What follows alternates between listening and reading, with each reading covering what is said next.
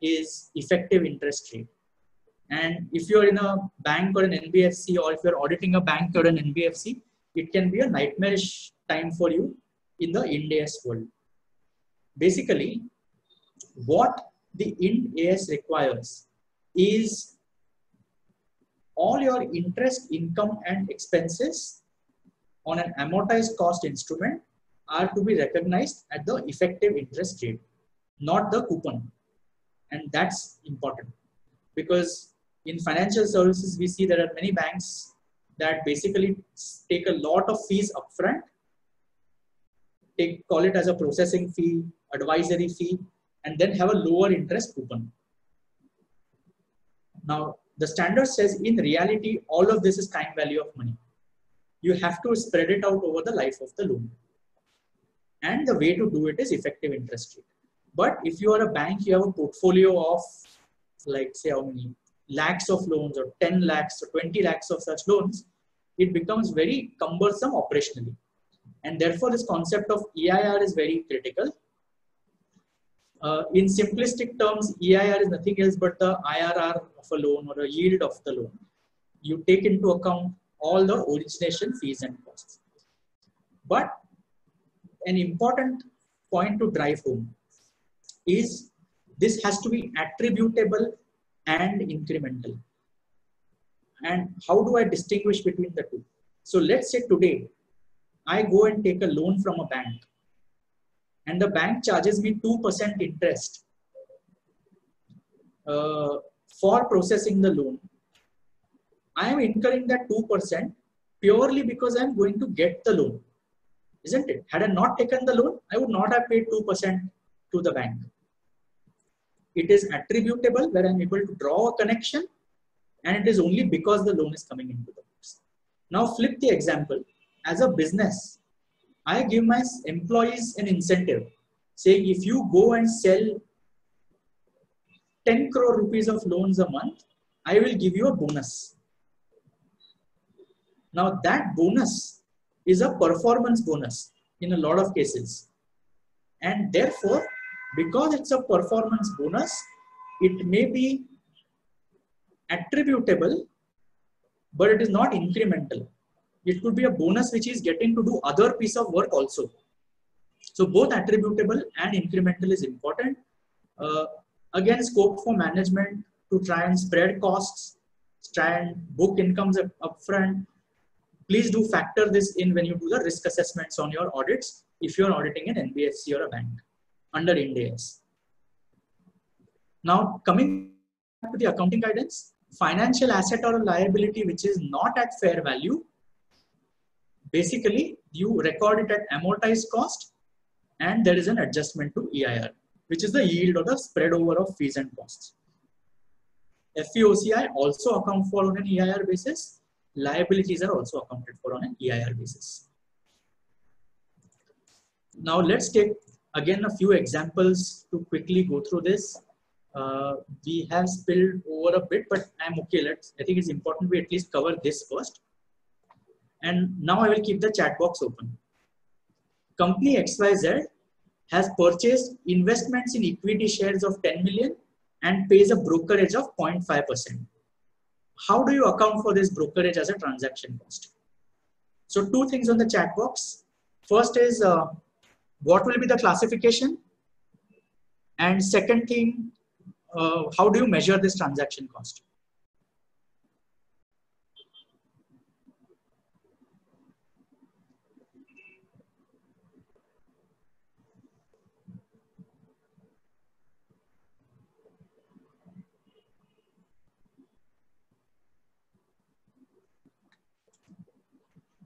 This is the financial instruments impact.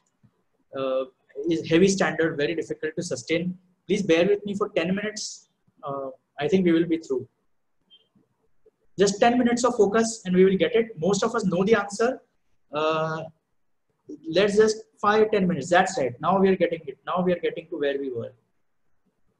Okay, perfect. So equity instruments, they are shares. So it has to be FVTPL. My apologies for the spellings and the typos, but I'm speaking as I type or typing as I speak. FETPL, we said the rule is immediately expensed. So for FETPL,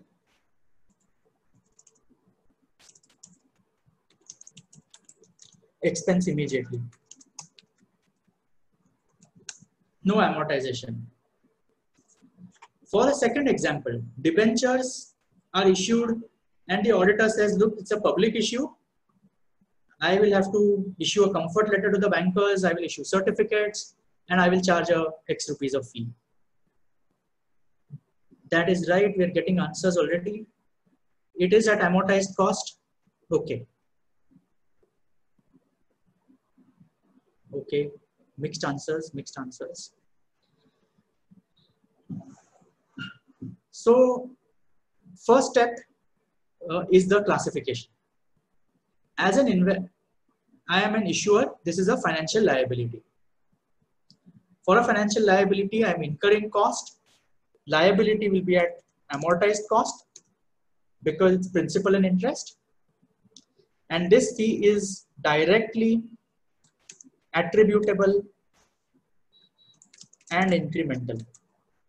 And hence it is EIR. So it goes through P&L, but as a part of the amortization. It does not automatically go to P&L. As a lender, if you give a loan and charge a fee, processing fee upfront, again, it is a directly attributable and incremental fee, and it has to go through P&L. I mean, it has to go through effective interest rate. Right? So basically, the real challenge in all of this is trying to find out what are the upfront fees and costs that are attributable and incremental. And this is a very relevant audit challenge also. Because think about it as management, if I'm in the business of giving loans and charging fees upfront, my intention will always be to try and show more fee income upfront. Two reasons. One, it shows that I have fee income which does not use capital. So it makes my business model look better. And two, money is coming upfront. But in reality, it is just upfronted interest. So that's an audit risk that we have to deal with when we audit NBFCs and banks. So the assessment in this example, and I'll maybe quickly go through, is principal. There is a 2% interest charged. Now answer is the bank charging this only because of the loan? The answer is yes. Absolutely. So I have to factor this in. So when on day one, if I am the bank, I will basically say my disbursal is 1,000, but I have collected 20. So the loan amount on day one is 1,000 minus 20. I have also incurred 5 million, so it's 1,000 minus 20 minus 5. This is also done only because I'm giving the loan. Now, performance bonus of 3 million to an employee who sourced the loan. This is tricky. As an auditor, this needs assessment of facts. If the only condition for this bonus was getting the loan, this is also a transaction cost which is eligible.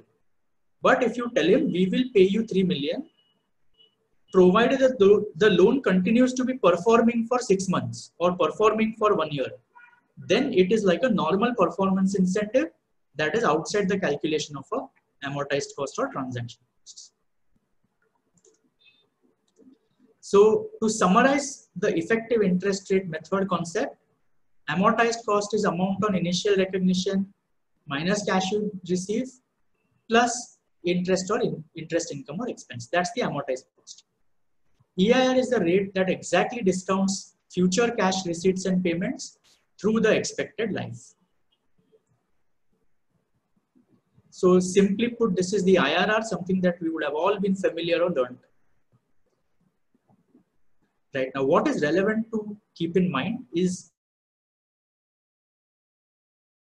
expected life of the instrument. A lot of times we end up missing this because many of us may have taken a home loan or may have taken other loans. Just think about your own situation. Today, if I have taken a home loan, the contractual life of that loan is 20 years. But in many cases, we don't let the home loan run for 20 years because we would like to get our home loan freed up as quickly as possible.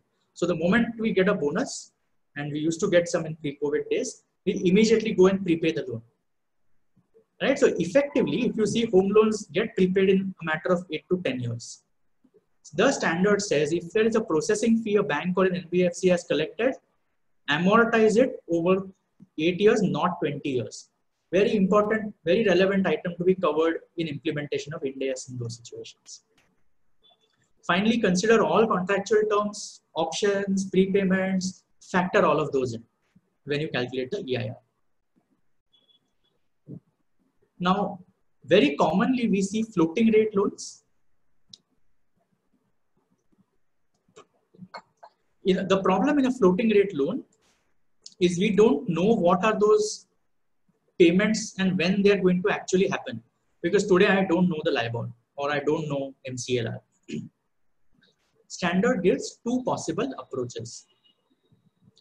The first approach is basically to say you take the rates that are available today, work out the amortization. Alternative two is every balance sheet date, you make a projection of what your expected cash flows are going to be, and then you amortize. Finally, as a more practical solution, if you believe straight lining reflects the time value of money better, you are allowed to straight line your fees and costs. But again, requires assessment, documentation of judgment.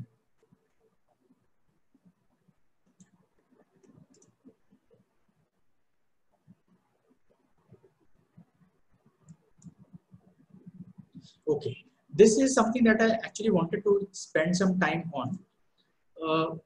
Practically, and why don't I leave, maybe for 2 minutes, I leave the chat box open.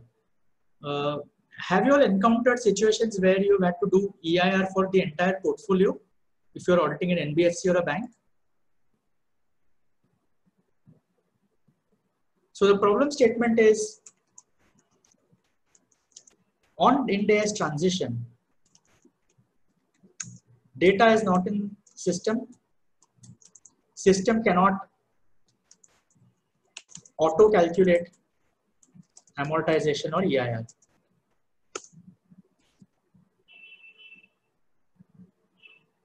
Have you dealt with this situation before? If you've not dealt with this, you're fortunate. If you have, look, at the end of the day, accounting is not a natural science, right? You can take different approaches to calculate EIR. So for example,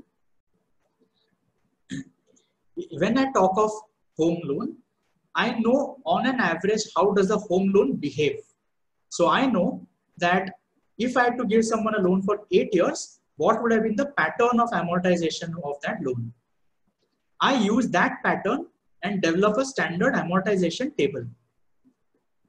And that is what I use to amortize my loan. Now I'm sorry, I'm not able to. I am trying to open my Excel, which has an example.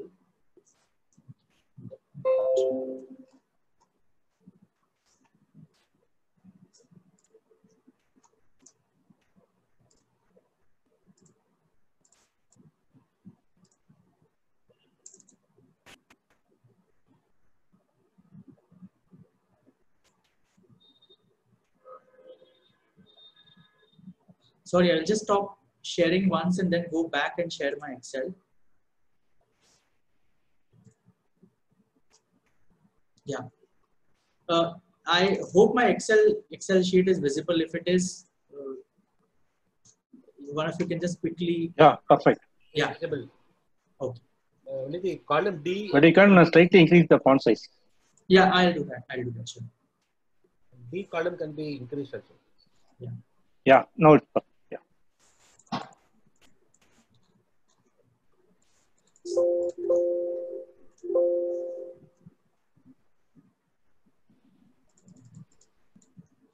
Now let's take a simple example of a loan, where the loan is of whatever 100 of 10 million or 1 crore rupees loan. The rate of interest is 4%, and there is an upfront fee of 3 lakhs that is charged. Now, if you had to draw a simple Indian GAAP schedule, you would simply have taken this 3 lakh rupees upfront and recognize interest, income or expense at 4%. And that's how you would have done the accounting. Under Ind AS, when we talk of an EIR method, basically what we have to do is we have to split the EMI on the loan into repayment of principal and interest, right? So my starting point of the loan is not 1 crore, but it's 97 lakhs because I have to adjust the 3 lakh also.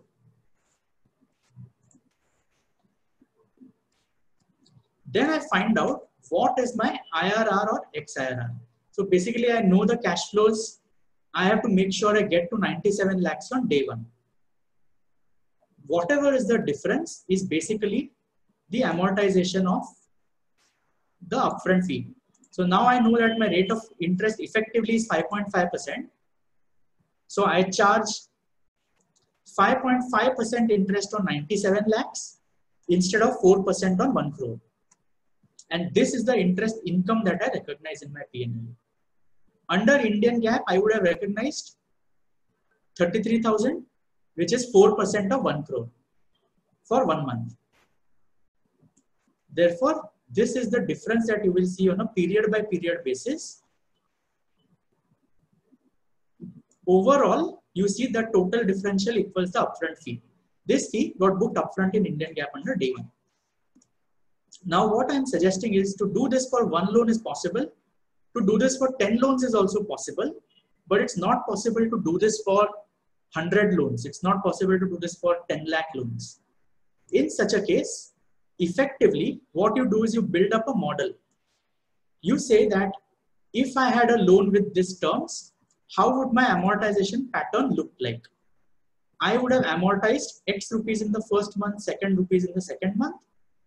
I use that as a ratio to find out my amortization.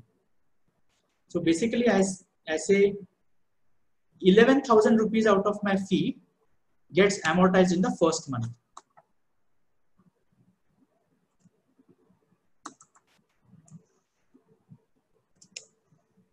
Which is 3% of the fee. So if for every loan on a blanket basis, I apply 3% amortization.